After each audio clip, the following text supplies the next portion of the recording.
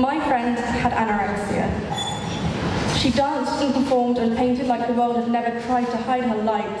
She won awards for stage makeup and went to school every day with her homework immaculately done, even though she had 1,000,001 extracurricular clubs. To me, she was my friend.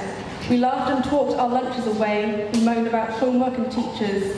In class, it was like we had our own little club. We ignored the whispers that followed us down hallways. We smiled in defiance when someone mentioned food. She didn't try to hide her past because it wasn't something she should have been afraid of. She had fought and she had won. Why should she be ashamed of that? But to them, it didn't matter what else she was. The fact she had anorexia became her only identity. To them, it didn't matter that she was a reader, a writer, a traveller, a makeup artist who could hide the biggest of scars because she couldn't hide those words that burned like fire over her life. She was anorexic. And it didn't matter how many years she put between herself and that hospital bed or how hard she worked to be more than the spectre who lay there. She didn't have an illness to them. She was the illness. Never more than 7 stone, she ate lunch like everyone else. She taught us about her passions and her past. She tried to get past it to move on, but whispers followed her and echoed as she ate her sandwich. I was carefully watching for the moment she would refuse food. It didn't matter that she didn't like cake, she was anorexic. It became her only identity. Was anorexic, is anorexic. One word to sum her up, anorexic, they laughed.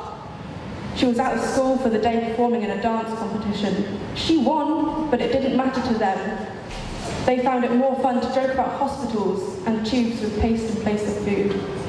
The illness consumed her light. The claws of the past dug in so deep she couldn't escape. She started saying she was anorexic. Unable to fight the label she had been given, she retreated into herself. Report cards slid down the alphabet, and she stopped going to clubs.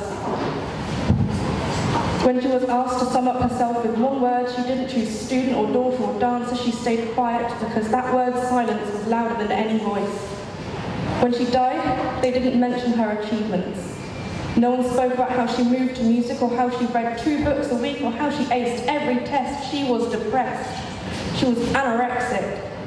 She knew she was better than that, but when you're told day in and day out who you are isn't enough, sometimes you start believing that.